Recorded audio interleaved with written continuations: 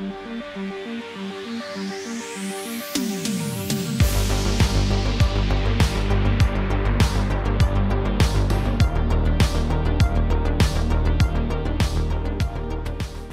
everyone, my name is Jerry, co-founder and CEO of LlamaIndex, and today we'll be talking about how to build production-ready RAG applications.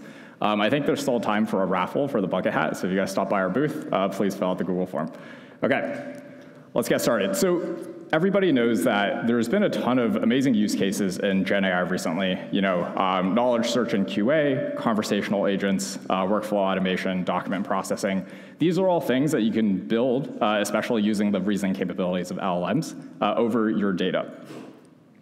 So if we just do a quick refresher, in terms of paradigms for how do you actually get language models that understand data that hasn't been trained over, there's really two main paradigms.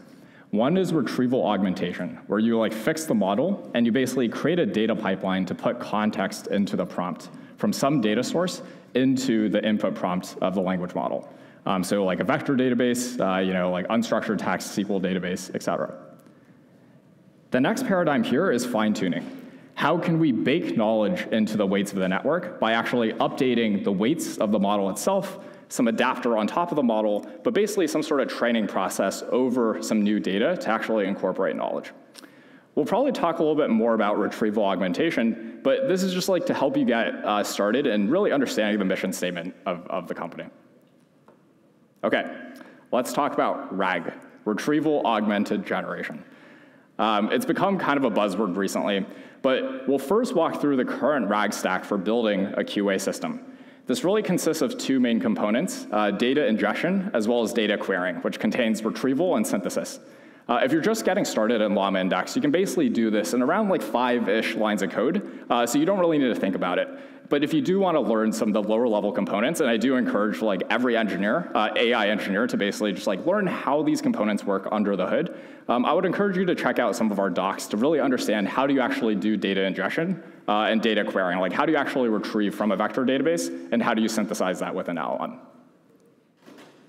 So that's basically the key stack that's kind of emerging these days. For every sort of chatbot, chat over your PDF, over your unstructured data, a lot of these things are basically using the same principles of how do you actually load data from some data source and actually retrieve and query over it. But I think as developers are actually developing these applications, they're realizing that this isn't quite enough. There's certain issues that you're running into that are blockers for actually being able to productionize these applications. And so what are these challenges with naive RAG? One aspect here is just the response, and this is the key thing that we're focused on, the response quality is not very good. You run into, for instance, bad retrieval issues, during the retrieval stage from your vector database. If you're not actually returning the relevant chunks from your vector database, you're not going to be able to have the correct context actually put into the LLM. So this includes certain issues like low precision. Not all chunks in the retrieve set are relevant. This leads to hallucination, lost in the middle problems. You have a lot of fluff in the return response. This could mean low recall, your top K isn't high enough, or basically the set of information that you need to actually answer the question is just not there. And of course, there's other issues too, outdated information. And many of you who are building apps these days might be familiar with some key concepts of just why the LLM isn't always guaranteed to give you a correct answer. There's hallucination, irrelevance, toxicity, bias. There's a lot of issues on the LLM side as well. So what can we do? What can we actually do to try to improve the performance of a retrieval augmented generation application? And for many of you, you might be running into certain issues, and it really runs the gamut across the entire pipeline. There's stuff you can do on the data, can we store additional information beyond just the raw text chunks, right, that you're putting in the vector database? Can you optimize that data pipeline somehow, play around with chunk sizes, that type of thing? Can you optimize the embedding representation itself? A lot of times when you're using a pre-trained embedding model, it's not really optimal for giving you the best performance. There's the retrieval algorithm. The default thing you do is just look up the top K most similar elements from your vector database to return to the LLM. Many times that's not enough. And what are kind of both simple things you can do as well as hard things? And there's also synthesis. Like, why is there, yeah, there's like a V in the, anyway, so can we use LLMs for more than generation? And so basically, like, you can use the LLM to actually help you with like reasoning, as opposed to just like pure generation, right? You can actually use it to try to reason over, given a question, can you break it down into simpler questions, route to different data sources, and kind of like have a more sophisticated way of like querying your data. Of course, like if you've kind of been around some of my recent talks, like I always say, before you actually try any of these techniques, you need to be pretty task specific and make sure that you actually have a way to measure performance. So I'll probably spend like 2 minutes talking about evaluation. Simon, my co-founder, just ran a workshop yesterday on really just like how to evaluate, build a data set, evaluate RAG systems, and help iterate on that. If you missed the workshop, don't worry, we'll have the slides and materials available online so that you can take a look. At a very high level, in terms of evaluation, it's important because you basically need to define a benchmark for your system to understand how are you going to iterate on and improve it. And there's like a few different ways you can try to do evaluation, right? I think Anton from Chroma was just saying some of this, but like you basically need a way to evaluate both the end-to-end solution, like you have your input query as well as the output response. You also want to probably be able to evaluate like specific components. Like if you've diagnosed that the retrieval is like the portion that needs improving, you need like retrieval metrics to really understand how can you improve your retrieval system. So there's retrieval and there's synthesis. Let's talk a little bit, just like 30 seconds on each one. Evaluation on retrieval, what does this look like? You basically want to make sure that the stuff that's returned actually answers the query and that you're kind of, not returning a bunch of fluff and that the stuff that you return is relevant to the question. So first you need an evaluation data set. A lot of people have like human labeled data sets. If you're in building stuff in prod, you might have like user feedback as well. If not, you can synthetically generate a data set. This data set is input like query and output the IDs of like the returned documents are relevant to the query. So you need that somehow. Once you have that, you can measure stuff with ranking metrics, right? You can measure stuff like success rate, hit rate, MRR, NDCG, a variety of these things. And so like once you are able to evaluate this, like this really isn't kind of like an LLM problem. This is like an IR problem. And this has been around for at least like a decade or two. But a lot of this is becoming like, it's still very relevant in the face of actually building these LLM apps. The next piece here is there's a retrieve portion, right? But then you generate a response from it. And then how do you actually evaluate the whole thing end to end? So evaluation of the final response given the input. You still want to generate some sort of data set. So you could do that through like human annotations, user feedback. You could have like ground truth reference answers given the query that really indicates like, hey, this is the proper answer to this question. And you can also just like, synthetically generate it with like GPT-4. You run this through the full RAG pipeline that you built, the retrieval and synthesis, and you can run like LLM-based evals. So label-free evals with label evals. There's a lot of projects these days going on about how do you actually properly evaluate the outputs, predicted outputs of a language model. Once you've defined your eval benchmark, now you want to think about how do you actually optimize your RAG systems. So I sent a teaser on this slide like yesterday, but the way I think about this is that when you want to actually improve your system, there's like a million things that you can do to try to actually improve your RAG system. And like you probably don't want to start with the hard stuff first, just because like, part of the value of language models is how it's kind of democratized access to every developer. It's really just made it easy for people to get up and running. And so if, for instance, you're running into some performance issues with RAG, I'd probably start with the basics. Like I call it like table stakes RAG techniques. Better parsing so that you don't just split by even chunks, like adjusting your chunk sizes, trying out stuff that's already integrated with a vector database like hybrid search, as well as like metadata filters. There's also like advanced retrieval methods that you could try. This is like a little bit more advanced. Some of it pulls from like traditional IR. Some of it's more like kind of really like new in this age of like LLM-based apps. There's like re-ranking. That's a traditional concept. There's also concepts in LlamaIndex like recursive retrieval, like dealing with embedded tables, like small to big retrieval, and a lot of other stuff that we have that help you potentially improve the performance of your application. And then the last bit, like this kind of gets into more expressive stuff that might be harder to implement, might incur a higher latency and cost, but is potentially more powerful and forward-looking, is like agents. Like how do you incorporate agents towards better like RAG pipelines to better answer different types of questions and synthesize information? And how do you actually fine-tune stuff? Let's talk a little bit about the table stakes first. So chunk sizes. Tuning your chunk size can have outsized impacts on performance, right?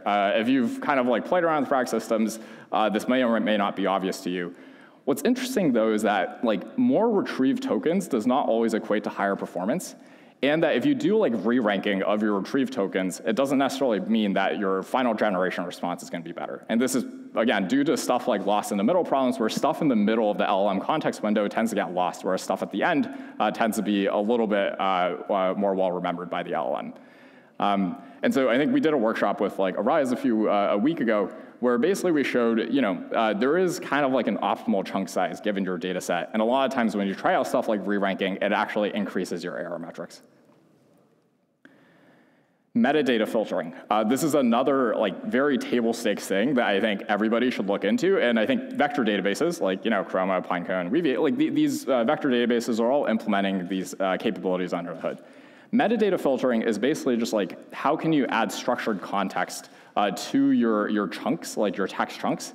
And you can use this for both like embeddings as well as synthesis, but it also integrates with like the metadata filter capabilities of a vector database. So metadata is just like, again, structured JSON dictionary. It could be like page number, it could be the document title, it could be the summary of a JSON chunk, so you can get creative with it too. You could hallucinate like questions that the chunk answers. And it can help retrieval, it can help augment your response quality. It also integrates with the vector database filters. So as an example, let's say the question is over like the SEC like 10Q document, and like, can you tell me the risk factors in 2021? If you just do raw semantic search, typically it's very low precision. You're going to return a bunch of stuff that may or may not match this. You might even return stuff from like other years if you have a bunch of documents from different years in the same vector collection. And so like you're kind of like rolling the dice a little bit. But one idea here is basically, if you have access to the metadata of the documents, and you ask a question like this, you basically combine structured query capabilities by inferring the metadata filters, like a where clause in a SQL statement, like a year equals 2021, and you combine that with semantic search to return the most relevant candidates given your query. And this improves the precision of your results. Moving on to stuff that's maybe a bit more advanced, like advanced retrieval is one thing that we found generally helps is this idea of like small to big retrieval. So what does that mean? Basically, right now, when you embed a big text chunk, you also synthesize over that text chunk. And so it's a little suboptimal because what if like the embedding representation's like biased because there's a bunch of fluff in that text chunk that contains a bunch of irrelevant information, you're not actually optimizing your retrieval quality. So embedding a big text chunk sometimes feels a little suboptimal. One thing that you could do is basically embed text at the sentence level or on a smaller level and then expand that window during synthesis time. And so this is contained in a variety of like LlamaIndex abstractions, but the idea is that you retrieve on more granular pieces of information, so smaller chunks. This makes it so that these chunks are more likely to be retrieved when you actually ask a query over these specific pieces of context, but then you want to make sure that the LLM actually has access to more information to actually synthesize a proper result. So this leads to like more precise retrieval, right? So we tried this out. It helps avoid like some loss in the middle problems. You can set a smaller top k value, like k equals 2, whereas like over this data set, if you set like k equals 5 for naive retrieval over big text chunks, you basically start returning a lot of context, and that kind of leads into issues where maybe the relevant context is in the middle, but you're not able to find out, or you're like the LLM is not able to kind of synthesize over that information. A very related idea here is just like embedding a reference to the parent chunk as opposed to the actual text chunk itself. So for instance, if you want to embed like not just the raw text chunk or not the text chunk, but actually like a smaller chunk or a summary or questions that answer the chunk, we have found that that actually helps to improve retrieval performance a decent amount. And it kind of, again, goes along with this idea, like a lot of times you want to embed something that's more amenable for embedding-based retrieval, but then you want to return enough context so that the LLM can actually synthesize over that information.